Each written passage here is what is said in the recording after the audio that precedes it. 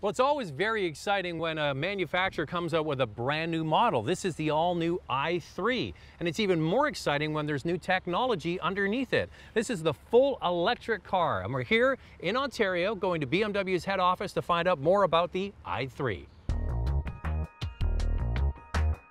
The BMW i3 has sold well since it became available in Canada in May of 2014. One reason, the starting price, $44,950, which is a very good starting price for a premium car.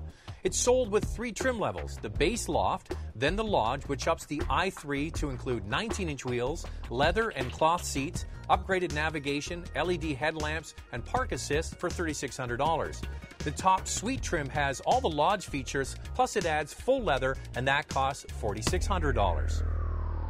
Now, one of my criticisms of electric cars has been that you pay a premium price, but you typically don't get a premium interior. BMW has absolutely got it right with this vehicle, and I think this is one of the main selling features, the inside of the car, where you spend all of your time. Now, 25% of the materials used in this car are recycled. If you get the base model with the cloth seats, that material is 100% recycled.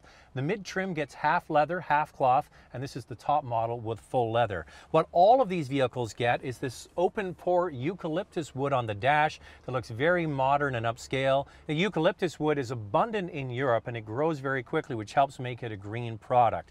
Now, the dash is very open. You've got the screen behind the steering wheel here and a floating screen in the dash. Depending on whether you get an updated navigation system, you get the big, beautiful screen here. Now, all of these i3s do have navigation. They need the navigation system to help you govern how far you can go on the electric drive, but there is an upgraded navigation which gets you that beautiful big screen. I like the fact that it's open here between the driver and the passenger. The floor in the back is flat and it feels very open and large. The seats are comfortable. BMW does some of the best seats in the business, and iDrive is down here to let you connect. And the material on the door in the upper part of the dash, it looks recycled. I think it could maybe look a little bit more upscale, but really that's a very minor criticism. The i3 is sold with a range extender or a small onboard generator which costs $3,000 more. This has to be purchased when the car is new. It cannot be retrofitted. This means i3 buyers have to really think long and hard about their driving style. Do they need more range than the battery can afford, or is the 160-kilometer in-city range enough for everyday driving? Most buyers don't drive that far, on average a 47-kilometer commute, so the battery in the i3 might sell better than the one with the range extender. Mark Belcourt from BMW Canada shows us around the new BMW i3. Now, Mark, I see back here, this is where the plug is, so the gas can go in there if you have that feature. This is the standardized plug, and this is able to use like 120 and 220, is that right? This is the level 2 charger, so this is using 240 and will charge this vehicle in approximately 3 hours. If you're using just a domestic socket in your house, in your garage, and the level 1, this would take about 12 to 15 hours to charge. When you're sleeping, pretty much. And this vehicle is also equipped with the optional DC fast charging, which is located right here. And the DC fast charging will charge the BMW i3 up to 80% in 30 minutes. Wow. Now, we have our camera gear in here, Mark, so we've still got quite a bit of space in here. The seats fold down, but under here is where the magic is, right? What's underneath?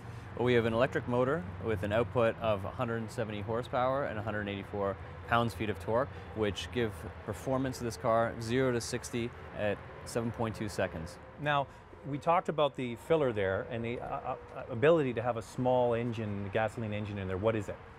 Well, the range extender is located next to the electric motor. It does not sacrifice any interior cabin space. It's a 650cc 2-cylinder combustion engine, which will extend the range from 160 kilometers to over 300 kilometers. And you have a very small fuel tank, I'm guessing.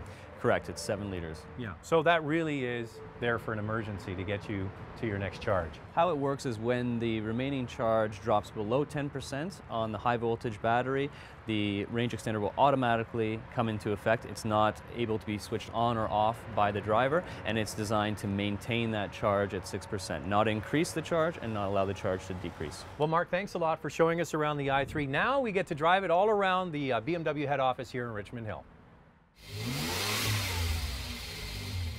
Well, BMW has had electric cars in the past. They had the e-Mini, which was actually distributed almost like beta testers in 2009. They had the active e-BMW in 2011.